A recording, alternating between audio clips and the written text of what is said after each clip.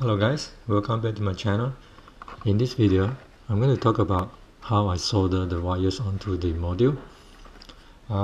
When I started soldering the first couple of wires over here, I just put a blob of solder onto the pin. Then I discovered that by doing that, you're going to have a big blob of solder like this, and it may come in contact with each other. So if you can see in the latest wires, the solders is a little bit smaller and it's much cleaner. The trick is before you solder, you need to make a loop of a wire, cut it long enough so that you can make a small loop.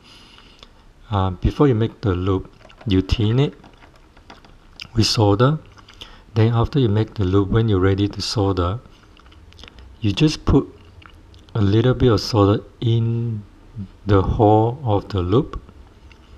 So as it solidifies, you have a blob of solder at the tip of your wire inside the loop. So when you're ready to solder it to the pin, what you do is you just heat it up a little bit and just slide down to the position that you want. Then you will then solidify, and then you can have this cleaner solder.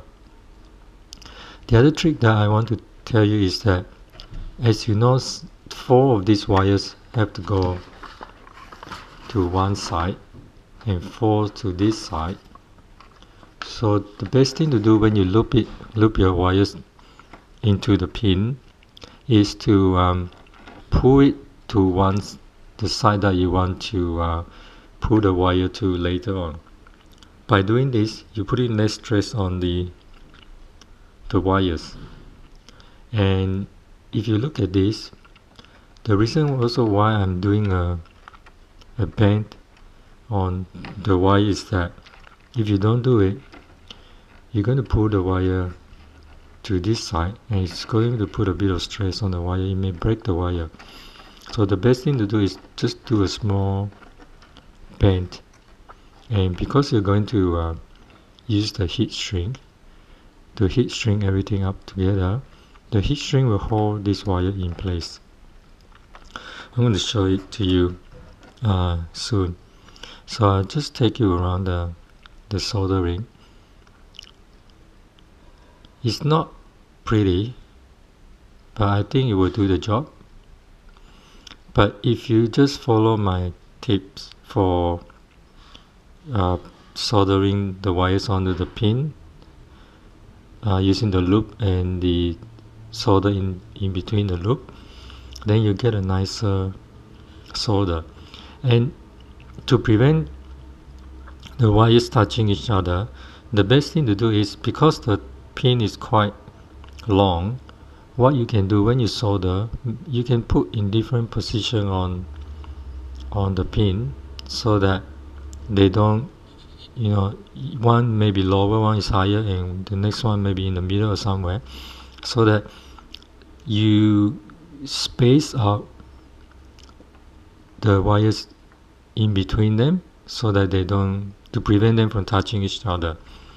So I think that's the best way to do it. And I'll just take you to the front. I'm not sure whether this is the front or not, but this is a short pin side. So like I mentioned in my previous video, the best thing to do is not to solder here, because you may accidentally burn this component.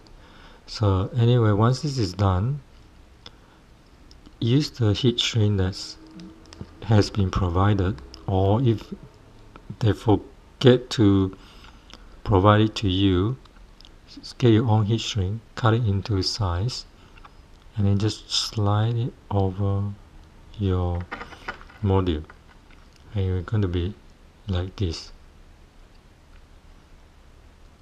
So you'll be cleaner.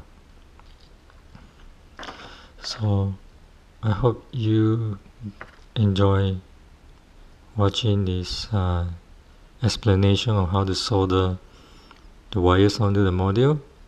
So I'm going to move on to my next video. So until next video, this is JT Gravity RC signing out.